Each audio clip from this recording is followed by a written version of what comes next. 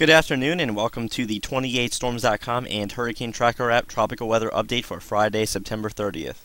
Hurricane Ophelia has defied all hurricane intensity forecast expectations. Maximum sustained winds are now 115 miles per hour, making this a major Category 3 hurricane, and there is the chance that Ophelia could intensify a little bit more over the next 24 hours.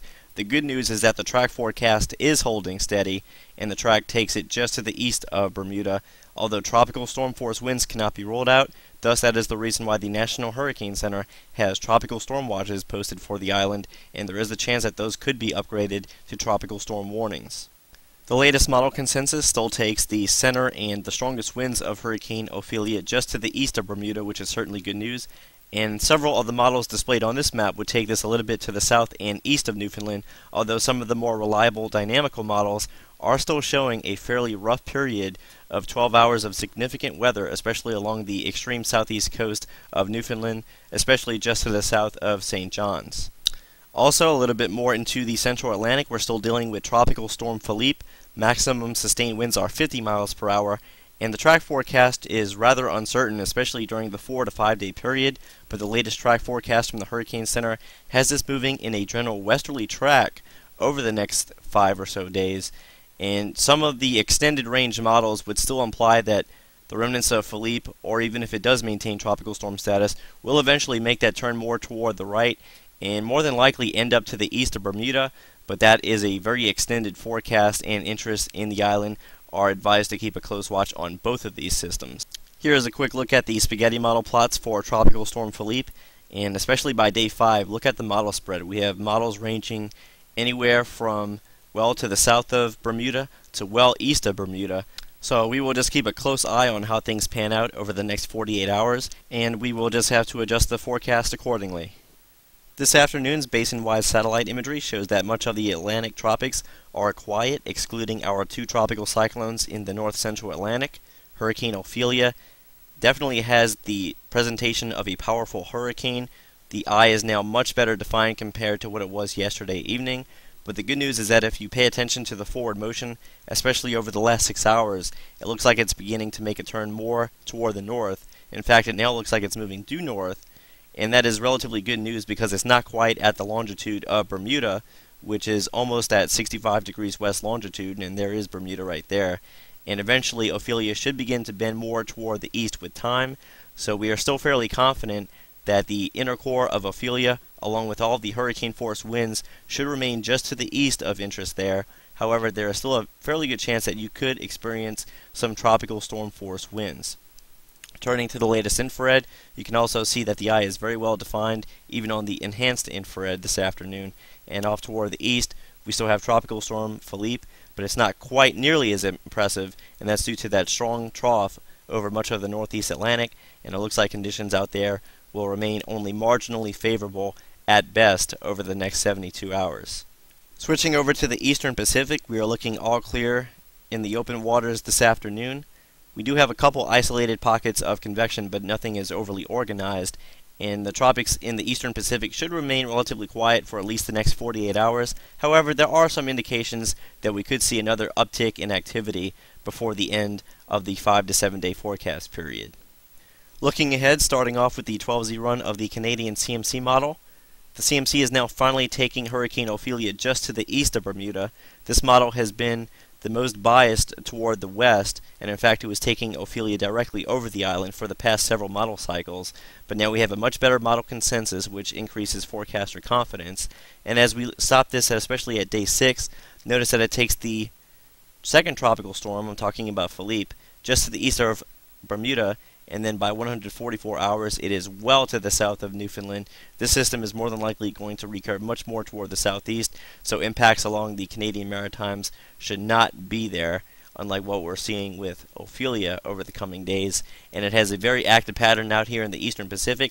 I don't think it's going to be quite this active. The CMC is developing a tropical cyclone out there within the next 72 hours that appears to be a little bit too aggressive, but I certainly would not discount the possibility that we could have another tropical system out there within the next week. Switching over now to the 12Z run of the GFS model, we see that it quickly recurves Hurricane Ophelia just to the east of Bermuda, but by day 6 and day 7 we see that there is still the need to closely follow Philippe, as it shows this system not being fully picked up by the trough all that quickly. In fact, it's still meandering just to the south of Bermuda by the end of the forecast period. And in terms of any eastern Pacific development, it's not quite developing any particular system, although it does show that the intertropical convergence zone could be a little bit more active than what we are currently witnessing out there. The tropics may become a little bit more interesting than what they have been if we go ahead and take the ECMWF forecast verbatim.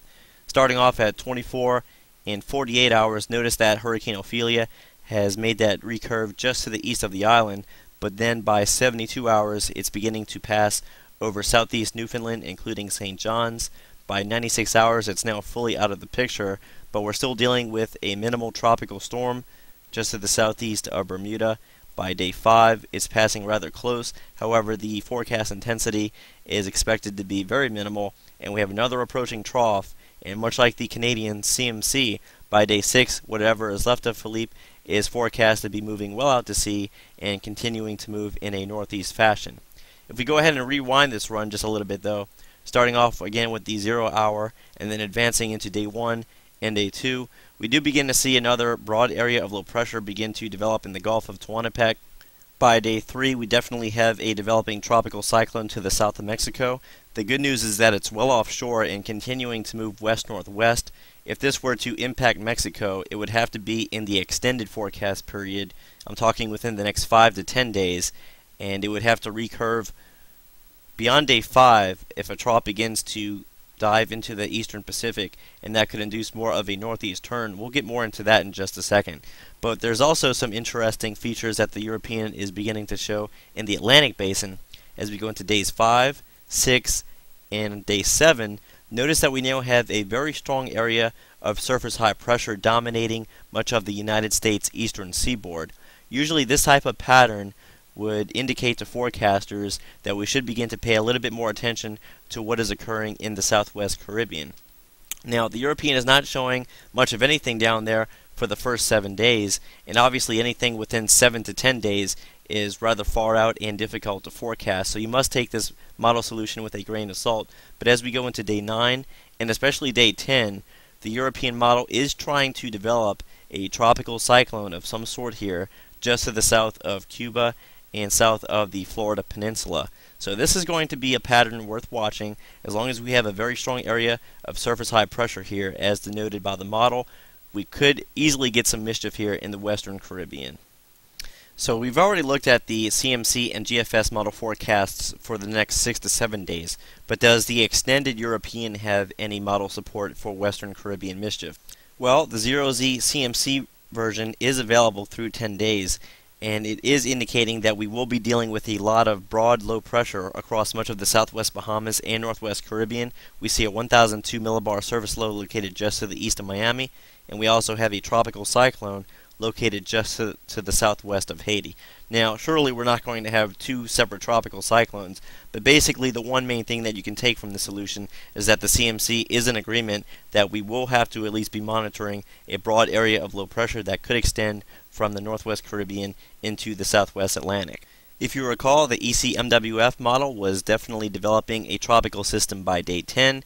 This is the 12Z GFS day 10 forecast. We do have a broad area of low pressure well to the southwest in the Caribbean, and it actually does develop this into a tropical cyclone, but this is nearly a 2-week forecast. So once again, this is mainly for entertainment purposes, but there are some indications that we could see some development. But there is more to look at than simply the sea level pressure forecasts stemming from the model guidance. We also have to observe the Madden-Julian oscillation.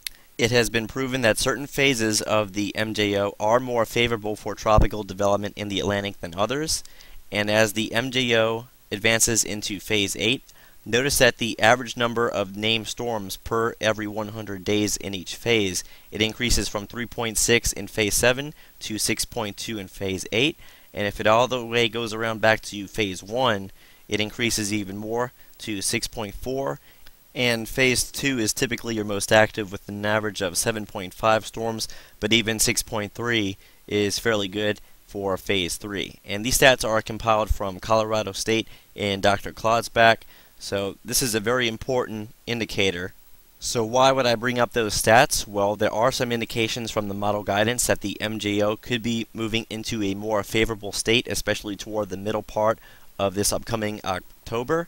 It's currently between phases 5 and 6, but notice what the model forecasts are indicating.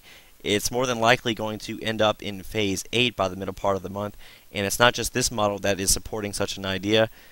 We have a fairly good model consensus which is indicating nearly the same thing.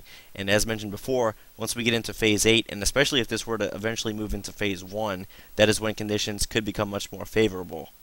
And finally, as the MJO becomes more favorable, it's going to be coming in from the Western Pacific.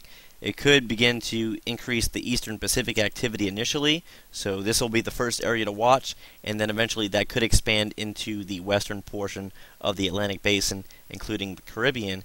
And the final thing I'll show before I wrap up this video, recall that the European was developing a tropical cyclone to the south of Mexico by 72 hours. This is what results by day 6. The tropical cyclone is well offshore, but notice that we have a trough beginning to amplify over southern California by day 7 and day 8. Notice that the trough is still there over the Baja Peninsula, and by day 9, the model is indicating the possibility that the storm could be recurved by this trough, so we are going to be closely monitoring both the eastern Pacific and the western half of the Atlantic Basin for the better part of the next 2 weeks.